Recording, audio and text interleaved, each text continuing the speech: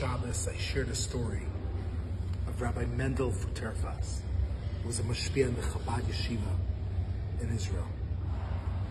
And when he was younger, he was in Siberia in the Gulag.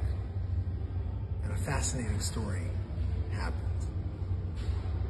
The inmates were able to smuggle in a deck of cards. And you were forbidden from owning a deck of cards in the camp. But these inmates, after a long day of labor, were able to get together and play poker. You weren't able to keep it a secret for too long. And before they knew it, the guards found out about it and came to search the premises. They looked everywhere. They couldn't find the cards. And the guards came in again and again and again. It's fascinating. And Rav Mendel Futerfas is thinking to himself, where are those cards hidden?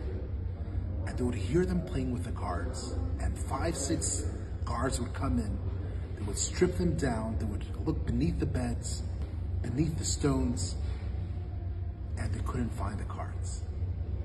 Rav Mendel was so curious to find out where were they hiding the deck of cards. And one of the inmates who was close with him told him, well, you know what? We're all pickpocketers. And as soon as the guards come in to search, we hide the cards in the guard's pocket.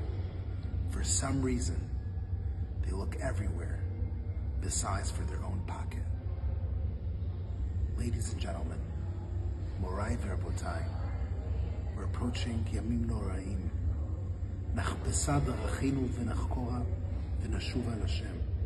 We need to search our own pockets. We need to search our own pockets. For some reason, we don't look into our own pockets. For some reason, we look at other people's pockets. It is easier to speak about the state of the world than about the state of the individual.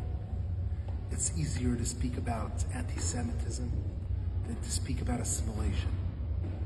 It's easier to speak about humanity and avoid speaking about being a human being. We need to search our own pockets.